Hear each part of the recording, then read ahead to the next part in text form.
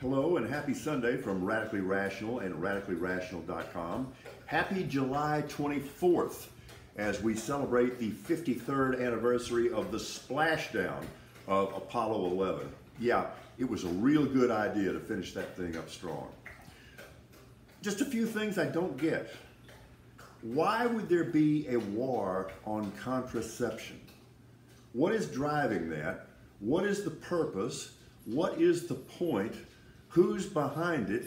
Why are they doing it? And why would anybody have an objection?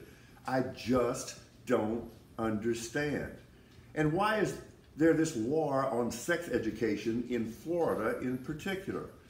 What's the point? Don't we want our children educated? Don't we want them to learn the things that they need to learn to function? What's the problem? What's the point? And who's behind this? And finally, and I'm going to keep this brief this morning, I am a summer baby. I love summer. Summer is my thing. But let's not pretend that things are not completely out of whack.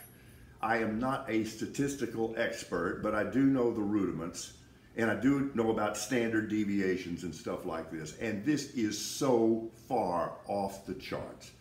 It's so extreme. And by the way, it follows to a T the computer models that all the climatologists said we were going to confront. And the bill has come due.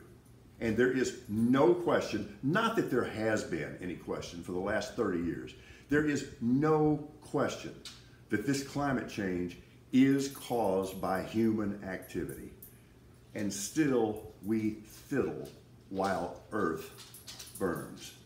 I'll just leave you with this question. What is it exactly that conservatives conserve? We're radically rational.